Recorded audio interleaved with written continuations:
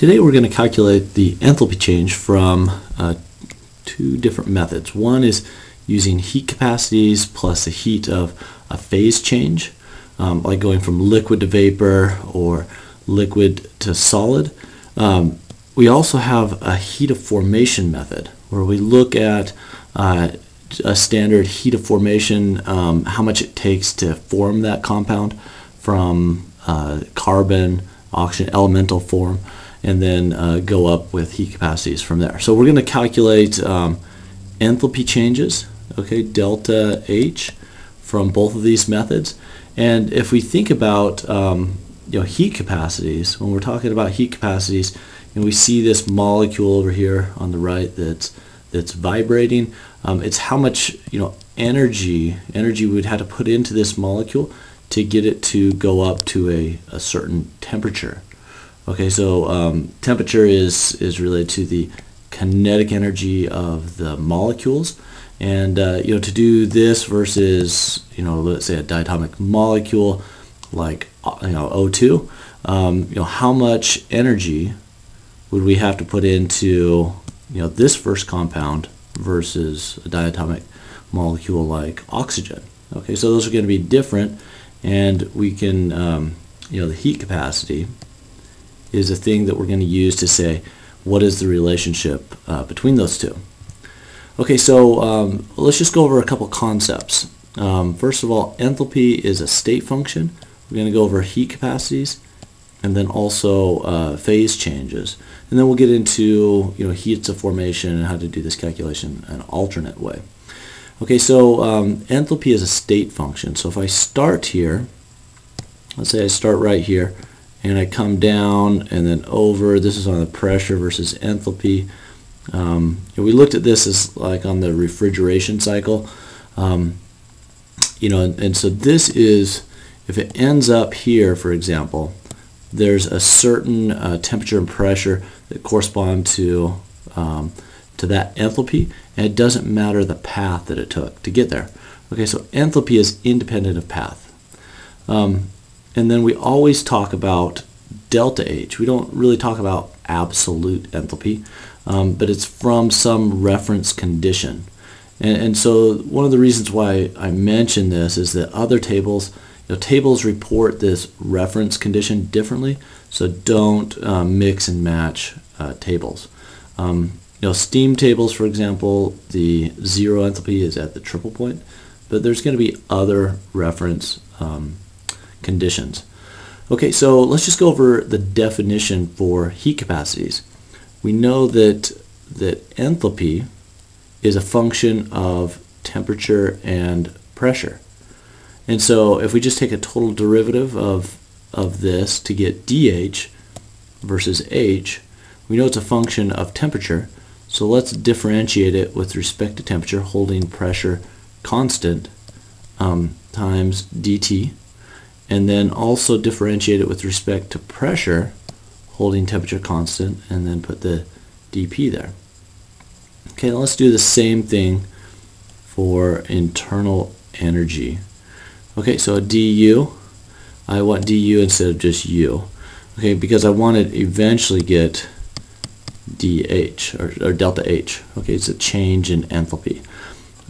So here I have du dt, constant V. Now this one's a function of temperature and specific volume. I multiply that by dt, and then here is du dV, a constant T, and I multiply by this delta specific volume.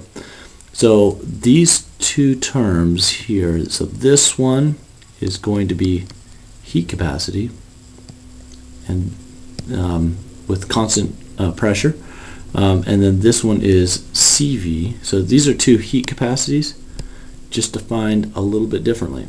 Okay, so here's the definition for CP, and here is the definition for CV. So this is an isobaric heat capacity, and this is an isochoric, or a constant volume heat capacity. And so for ideal gases, when we talk about ideal gases, okay, lower pressures and higher temperatures, we're going to have dH, this is our specific enthalpy, is going to be equal to Cp times dt. It's just defined this way for ideal gases. And then for d internal energy, that's just going to be Cv times dt. Okay, but for solids and liquids, we're also going to have this term, which is the specific volume times delta pressure. Okay, so let's just go on from here. So this is how we define heat capacities. Okay, and the important thing here is that we have a Cp and a Cv, and those are often different. Okay, and the other thing to note, let me just bring up one more thing here, is that these terms right here are generally very small, okay, in relation to the terms just to their left. And so often we ignore those. Okay, so heat capacities, okay, sometimes we write a heat capacity because it's not constant with temperature, that you know, it could go up with temperature. So the higher the temperature, the more energy you have to put into it to get it to change a degree Kelvin, for example. Okay, so if this were just equal, if it were constant, just equal to like A, for example, then it would be linear, it'd just be a line. But because we might have a positive B here, the heat capacity is going to go up over you know, with increased temperature, that this is going to then curve like that. Okay, so what we do to get enthalpy, because dH equals Cp dt, in order to get the change in enthalpy, then we just integrate this and going from T initial to T final. Okay, so or T1 to T2. Okay, so let me just erase that. Okay, so let's say we had this whole polynomial right here, and we want to integrate that. So this is the integral of that first term, second term, third term, and then fourth term. Okay, and then if we look at heat capacity versus temperature, then delta H is going to be, it's like the area under this curve. Okay, so how much it changes with temperature, we integrate that, and integrating is like the area under the curve. Okay, so for ideal gases, one of the other things to note is that Cp equals Cv plus R. That's the ideal gas constant. And then for solids and liquids, Cp is approximately equal to Cv, but that's only for solids and liquids. Okay, so let's also talk about phase changes as well. So now we don't have like a heat capacity, but we're just going to have a heat of vaporization, for example. That's the difference between the enthalpy of the gas and the liquid. It's how much energy we had to put into it per mass or per mole to get it to vaporize. And then we also have a heat of fusion or a heat of melting. Okay, and that's going to be between the liquid and the solid. Okay, and then if you want to do the heat of freezing, that's just going to be the negative of the heat of melting, and the heat of condensation is just going to be the negative of the heat of vaporization. Okay, so also we could find the heat of sublimation. That's going from, you know, solid to vapor. Okay, and you would just add the heat of melting and the heat of vaporization together to get that. Okay, so also one other thing to know, if this is temperature versus enthalpy. Okay, so as we put in more energy to the system, this is the temperature of the system. Okay, so we heat up the ice. It might be at, you know, negative, maybe start at negative 20, heat it up 0 degrees. You're going to put in a lot of energy and see no temperature change. And then you heat up the liquid until you start seeing the first bubble, and then you vaporize that liquid, and then you start heating up the gas. Okay, so these are the phase changes right here. Okay, from solid to liquid and then liquid to vapor. Okay, so just remember that for a pure substance, temperature is going to be constant during the phase change. If you have a mixture, it's going to maybe go up over as the lighter compound gets boiled off. Okay, but for a pure compound, that's going to stay constant. Okay, so let's just look at some tables, because this is a good way to just get some of this data for particular compounds. Okay, here's our temperature of melting. Now that's going to be in degrees C. There's the heat of fusion or melting, and you can see this is kilojoules per mole. Okay, let's just look at, for example, acetone. Okay, 5.69. Here's temperature of boiling, and then here's the heat of vaporization. Now you'll notice that, oftentimes the heat of vaporization is, a lot more than the heat of melting, so that's certainly the case for water, but it's also the case for a lot of other compounds as well. Okay, it takes more energy to go from a liquid to a vapor than it does to go from a solid to a liquid.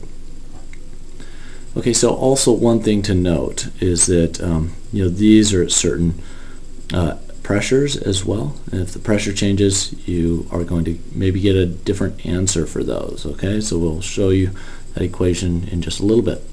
Also, here is a table of heat capacities. Okay, one thing to note is that you have different forms of this equation, so just be careful for that, especially when you encounter these 2's right there. Okay, and then here is also the state. Okay, so this is a heat capacity, but only for a liquid or a gas. Okay, here's the temperature unit. Okay, again, it changes. I don't know why they didn't just put it all in one unit and convert them, but nevertheless, there are different temperature units as well, just to watch out. And then also, one other tricky thing is that they didn't want to report this as 123 times 10 to the minus 3, for example. So they just reported this as A times 10 to the third. Okay, and so this is equal to A times 10 to the third is going to be 123.0. And so to get A, you're going to have to divide by 10 to the third.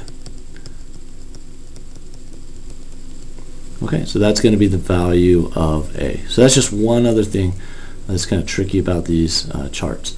And then also, you also have a temperature range. So outside of the temperature range, they may not have data collected, and so you may not want to go outside of that temperature range as well.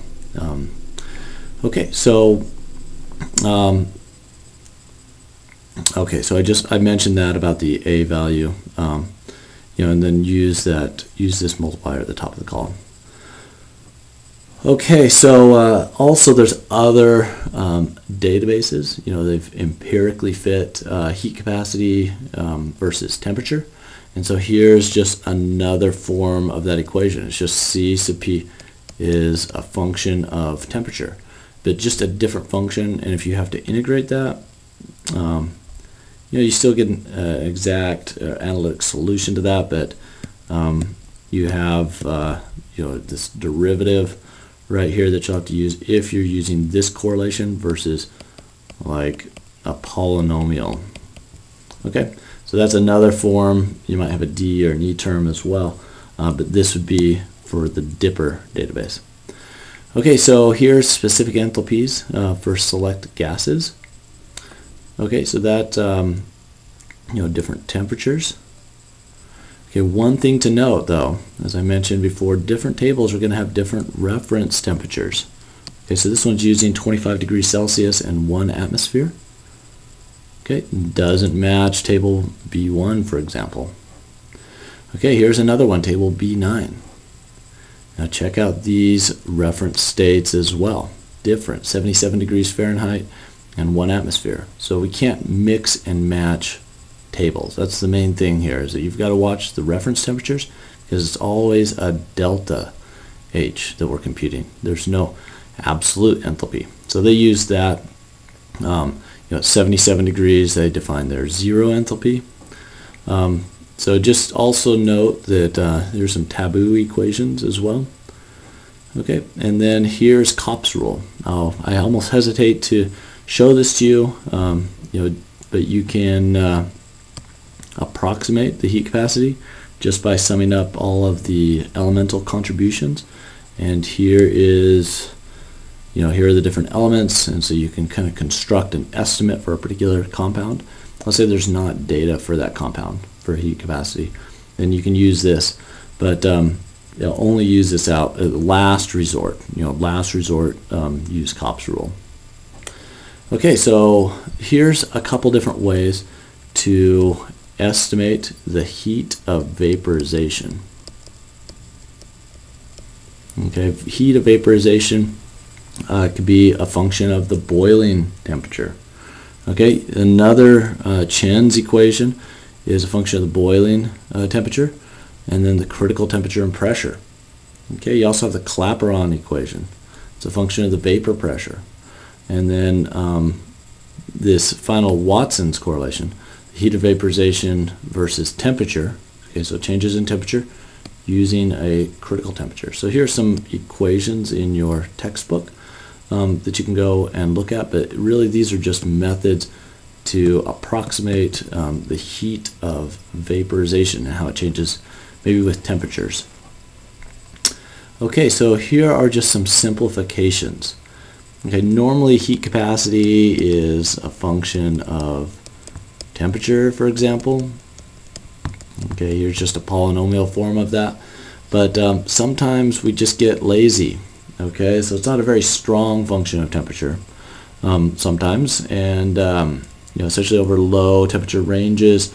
So sometimes we just use an average heat capacity, and then use the change in specific enthalpy is just C sub P times delta T. Okay, so we just use this as an average right here, and we're typically going to use this on exams. So we don't want to necessarily test your integration skills. We know you know how to do that, but this just simplifies it quite a bit, and you can get somewhat accurate solutions just by using this form. Okay, so let's say you're doing balances with a lot of different species and a lot of different heat capacities. So these might be the A, B, and C for each species. For example, C sub P equals A plus B times T plus C times T squared. Okay, but you have those for a lot of different species.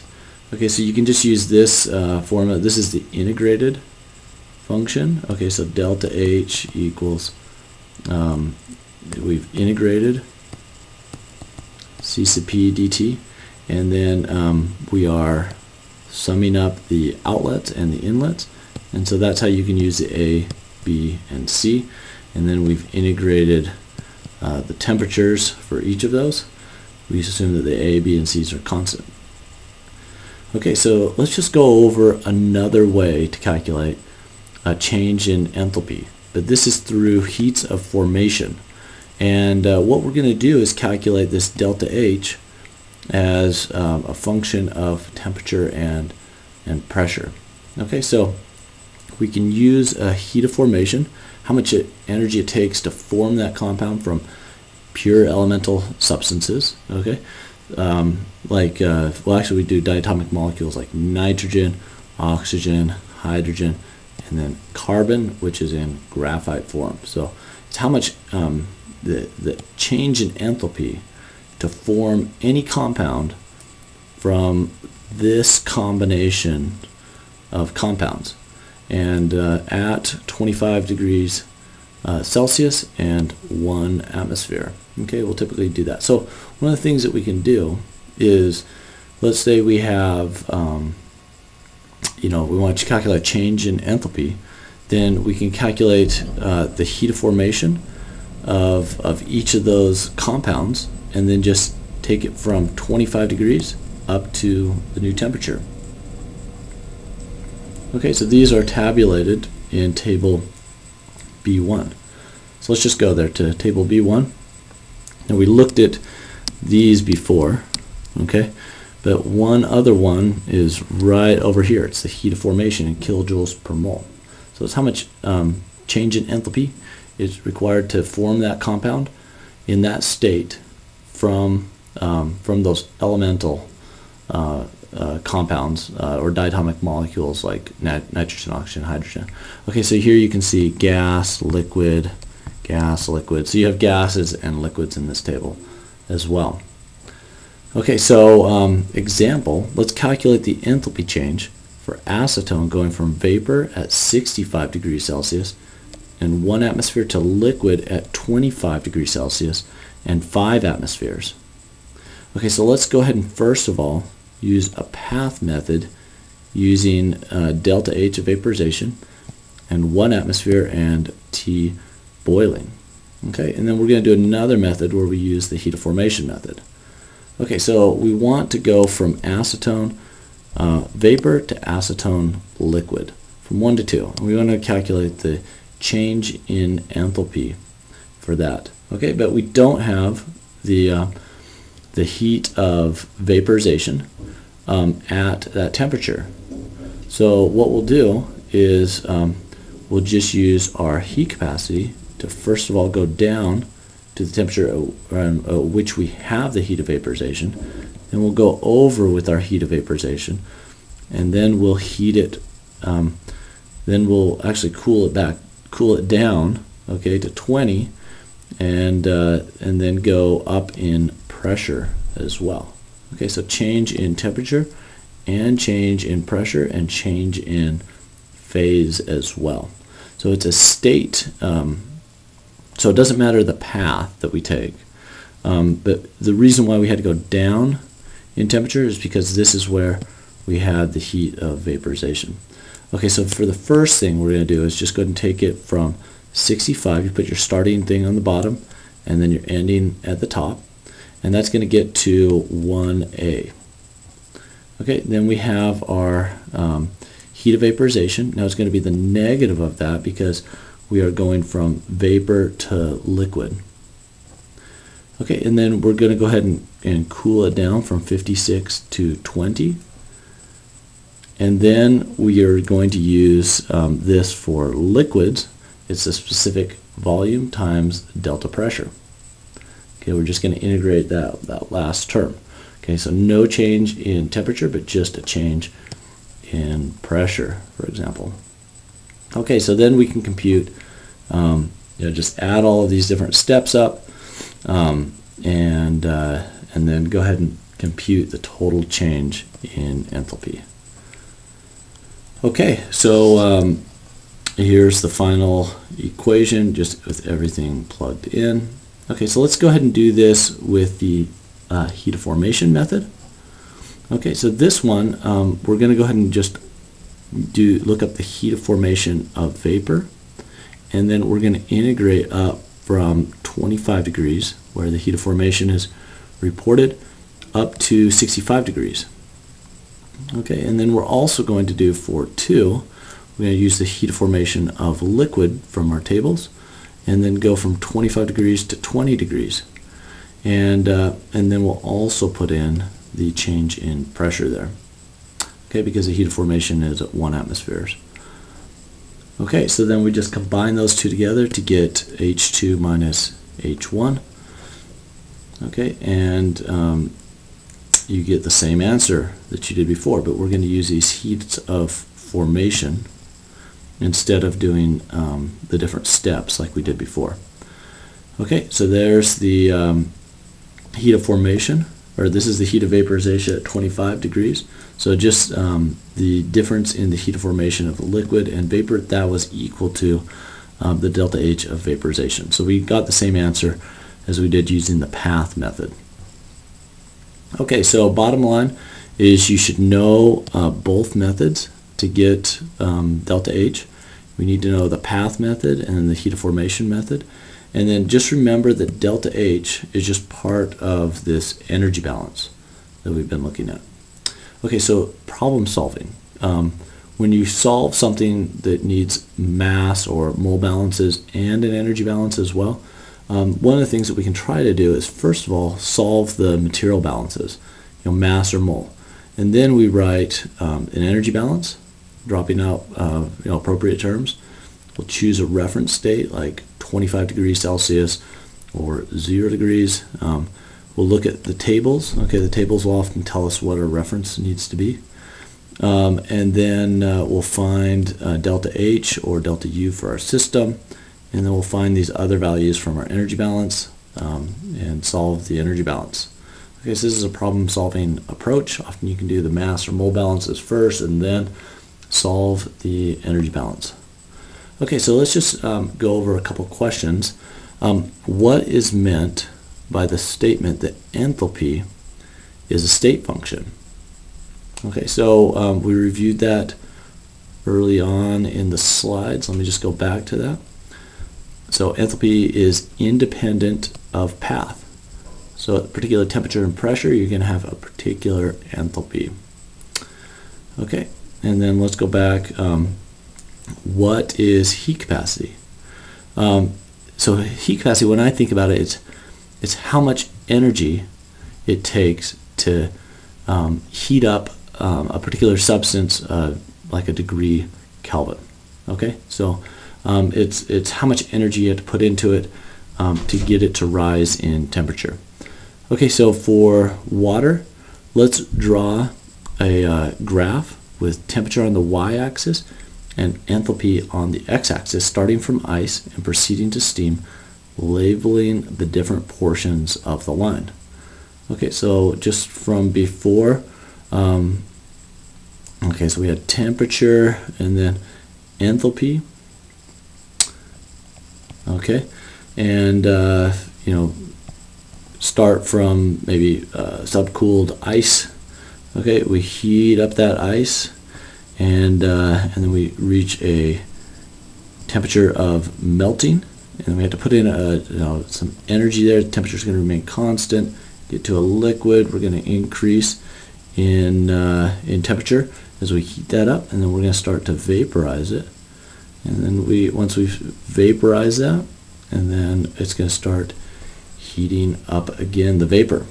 Okay, so labeling the different points. Here's our temperature of melting. Here's our temperature of vaporization. Here's our delta H of vaporization. There's our delta H of melting. Then this is liquid, and that is vapor, and this is going to be solid.